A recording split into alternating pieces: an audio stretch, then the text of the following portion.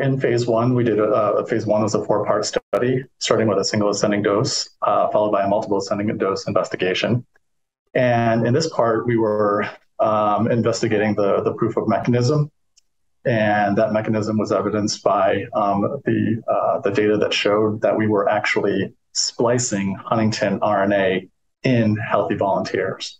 So in a very stepwise fashion, we first dosed our healthy volunteers, giving them one single dose and looking at the pharmacodynamic effect of that single dose. And then we escalated the dose through 5 cohorts. And through those 5 cohorts, we saw an increase in the percent of Huntingtin mRNA that was spliced. So from there, we went into a multiple dose where we dosed healthy volunteers for 14 days. And again, after the 14th day, we saw a very nice and robust signal of splicing of Huntingtin mRNA. And then we investigated a third cohort where we dosed healthy volunteers for 21 days. And in addition to seeing the mRNA splicing, we saw a very nice signal of Huntingtin protein lowering, which is ultimately what we're going for here in the treatment of Huntington's disease.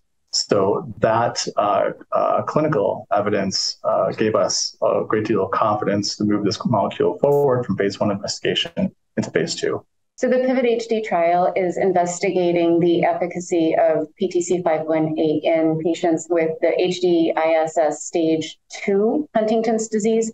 So these are people who are still fully functioning, they're still fully employed and doing very well. And the intent is to investigate the efficacy of PTC518 at stabilizing disease progression so that people can continue to have fully active functioning lives. The UHDRS has been around for several decades and has contributed pretty greatly to the knowledge that we have about Huntington's disease and tracking progression throughout the course of Huntington's disease. So I think it's been a very useful tool over the years for researchers. When we talk about strengths, we know that we have quite a bit of natural history data, so we can utilize those efforts on patients that we treat with PTC518 and the outcomes of a clinical trial. Some of the shortcomings that we have encountered here, and I think these are very well established, is the fact that, as Amy Lee noted, we are going into a stage 2 population, which historically would be called pre-manifest or prodromal population.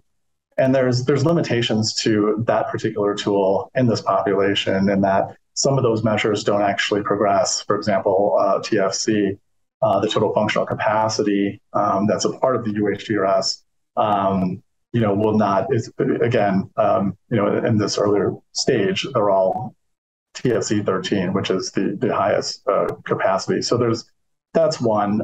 Additionally, I think some of the other measures, such as the behavioral assessment, have been more or less superseded, if you will, in terms of their usefulness.